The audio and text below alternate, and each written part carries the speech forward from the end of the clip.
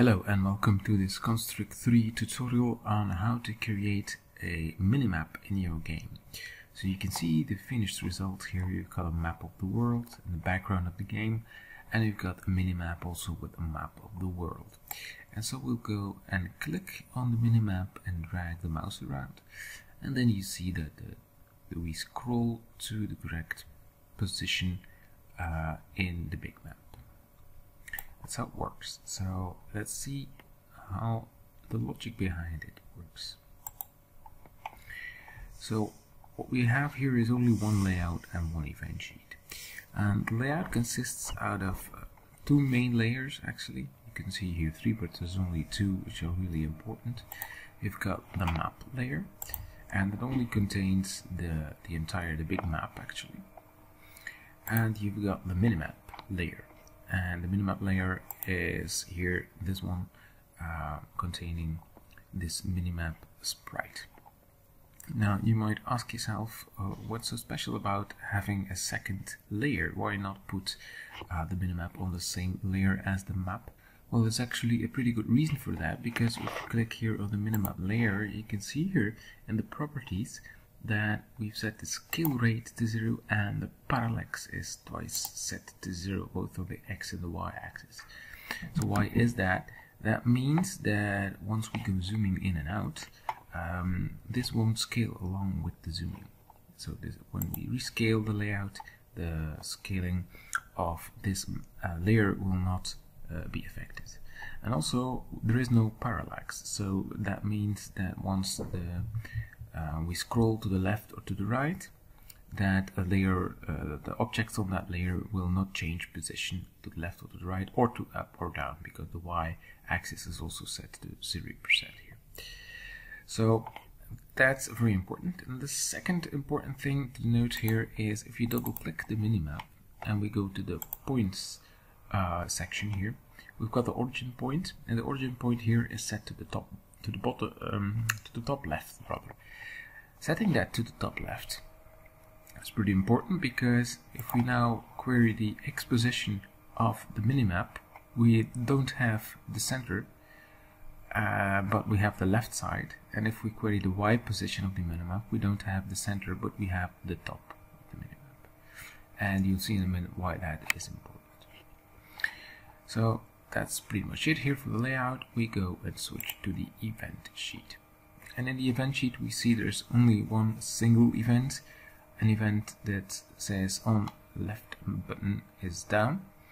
So that's why we go, that's when we go scrolling, and the scrolling actually takes place here at the left, at the last action of that event. Scroll to, of course, is the system action that takes care of the layout scrolling to a certain position. But because the minimap is set to parallax 0, 0, the minimap won't be affected by this scroll to system action. And where do we scroll to? We actually scroll to the width of the layout times a certain factor, and y coordinate is the layout height times another factor, and that factor will be a value between 0 and 1. So if we want to go and scroll all the way to the left, we multiply by 0. It means we go to the 0x coordinate. If we want to go all the way to the right, we multiply by 1, which is the entire layout width, and everything in between will be somewhere between the left and the right hand side. Same thing applies for the y coordinate. When we go to the top, we multiply by 0, dy becomes 0, and layout height becomes 0, or the end result becomes 0, of course, because we multiply by 0.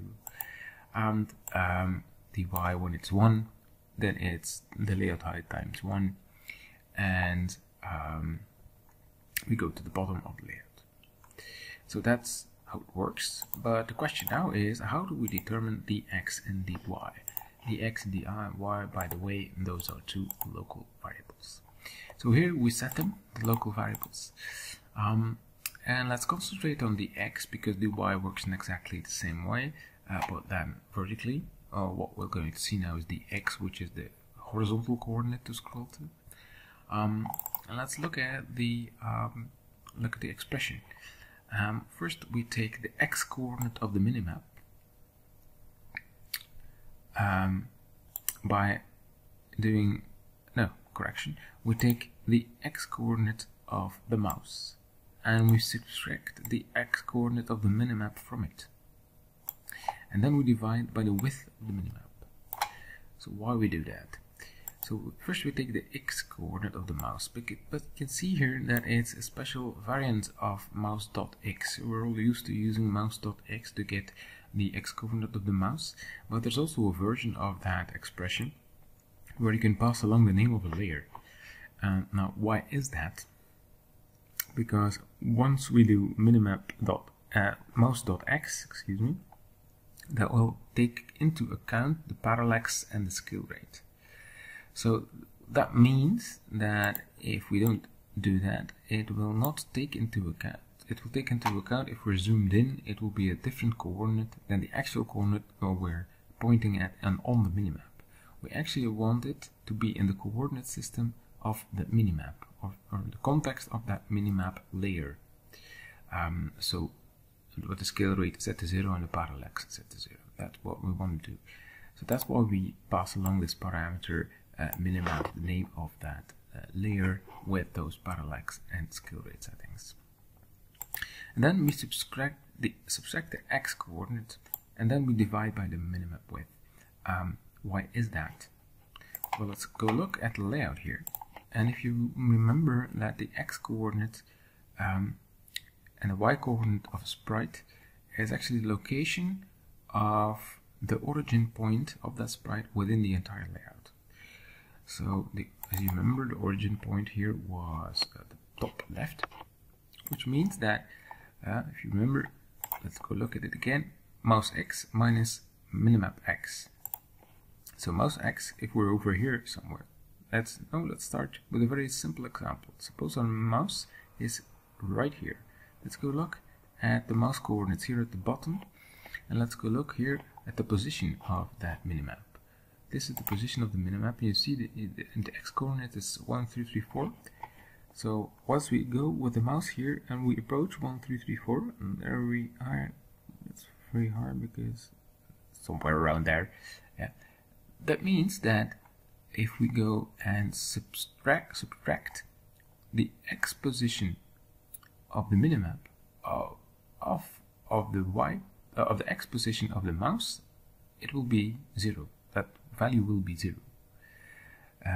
because they are the same. And if we go about here with the mouse, we subtract the x position of the minimap from the x position of the mouse, which will be about this distance. You can see that here. And you could actually also compare that with, in theory, putting the minimap here at the top left, because then we are at the left hand side. Actually, the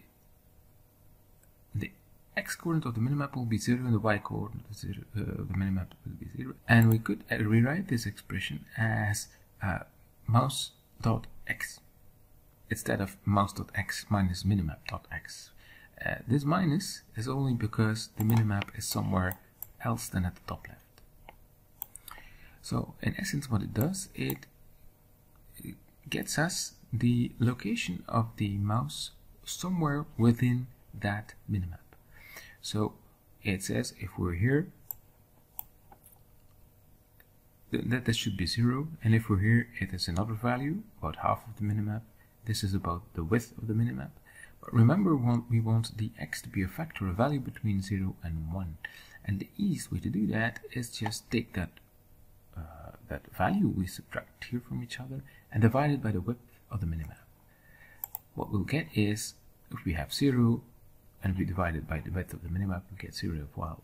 If we are about here, then it means that the subtraction is x minus the x position of the minimap will be about the width of the minimap, divided by the width of the minimap becomes 1, and here the x will become 0.5, 0.25, 0.75, So that's how we get the width, this factor, and the same thing applies for the dy, which is actually this position minus this position minus this position, and that compared to the entire height of the layout. So that's it.